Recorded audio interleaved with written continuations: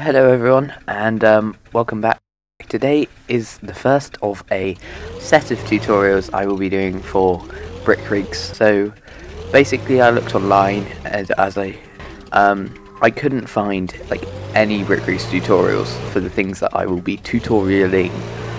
So if you are wanting to play brick rigs and you don't know that much, I'm reasonably new to brick rigs as well, but there's a few things that I know that might interest a few people. So let's get into this. Yeah.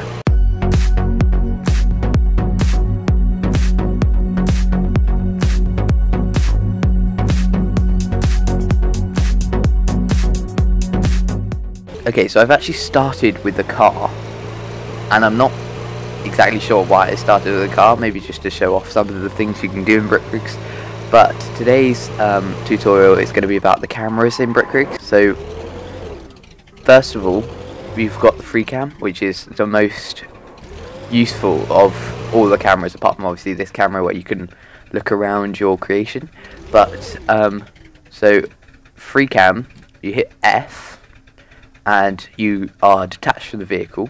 You can then use WASDA to move around the city or wherever you wish to move around, like so. And then you might think this is quite slow. Use the mouse scroll wheel to change your speed. So you control your speed, your camera speed, with your mouse wheel. Now to edit nodes and things, not edit nodes, but on on missions like there, and on the workshop like here, you have these points that you can click. Now the circles are grayed out if you cannot click them, because I'm too far away. So just get a little closer, and as soon as they turn into circles, point your camera roughly so they're in the center of your screen, and right click on your mouse.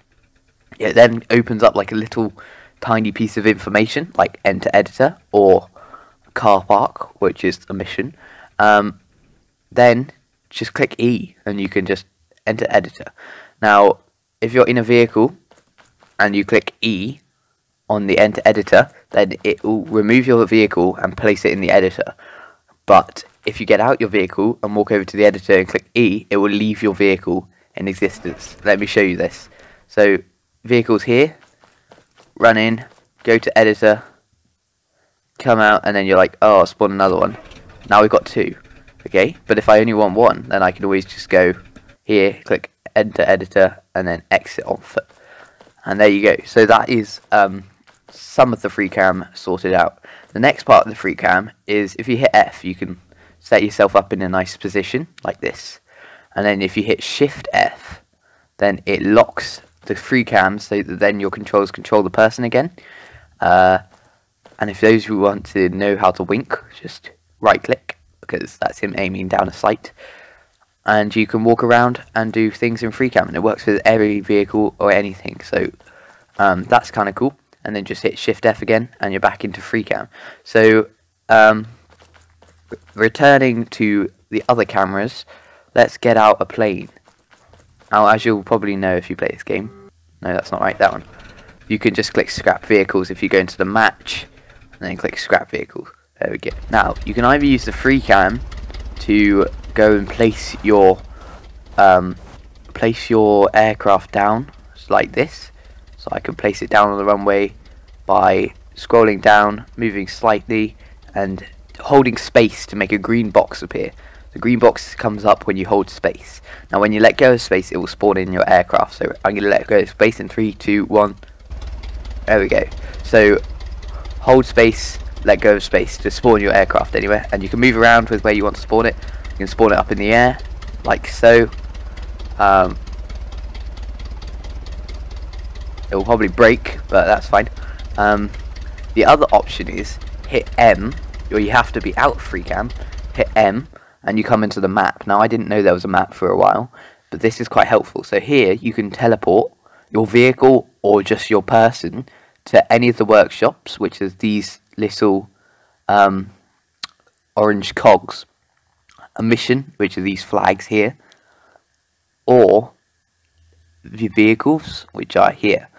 Now the other thing is, if you're in a vehicle, you can click anywhere on the map, and it will move your vehicle to that point. As you can see, this tiny steering wheel is my vehicle.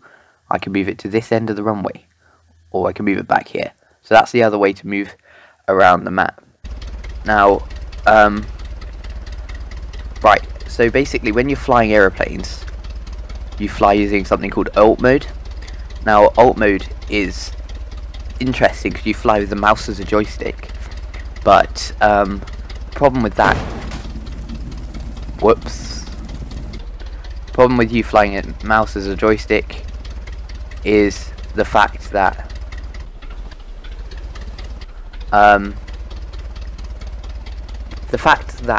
the camera doesn't really move that well, so it's really hard to follow it. Now this is where the 3 types of camera modes come in, so that's why I got an aeroplane for this example. So as you can see, WASD does nothing does anything, and that is because you're not in the operation mode, which is alt mode. So if you hit alt once, you can see a little red cog comes up in the bottom corner of the grey grid thing. Now all you need to do is follow the instructions made by a person. Now, if you want to move your camera a bit more, just get out of alt and go back into alt. So let's say I wanted to fly it from here. Now there's 3 different camera modes. As you're going to see, there's world, local, and orbital. Now orbital's my favourite, but I'll go through all of them to start with. So first of all, I'm going to take off on world. Here we go.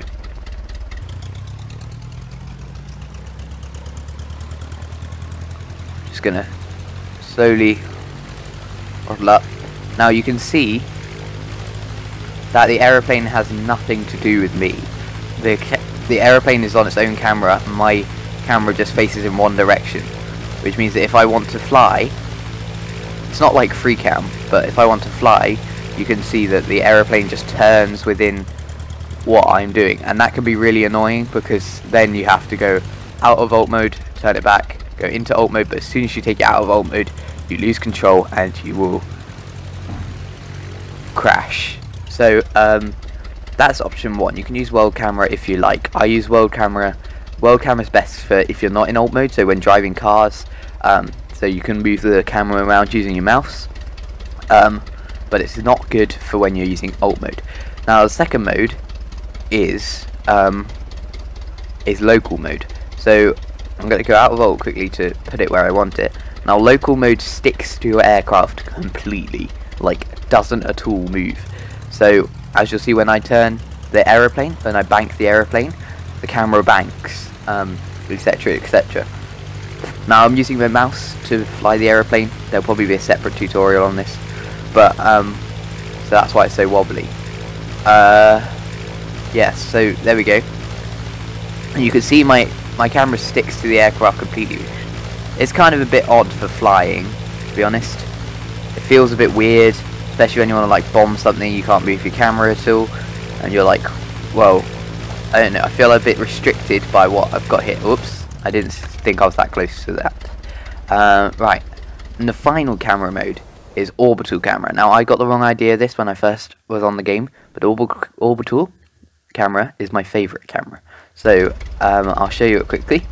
If we go into orbital, there we go, set ourselves behind the aircraft, and then click alt.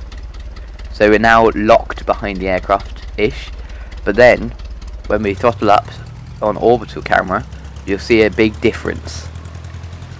Orbital camera sticks to the back of your aircraft, but it does not follow every move, it stays flat. So it will follow your aircraft from the back, like I will show you here, but as you can see already, the aeroplane is pulling up and is no longer, I'm not directly behind the aeroplane is pulling up within my camera view, and it's banking within my camera view. I'm not locked to the bank, but as you can see, I am still always behind the aircraft. Now that's my favourite view because it gives you the kind of idea that you're flying, and it's still quite good to be able to see what you're doing in relation to the ground. So I highly recommend using, oh goodness, I'm not the best flyer, I didn't realise I was that close, but it kind of gives you the idea.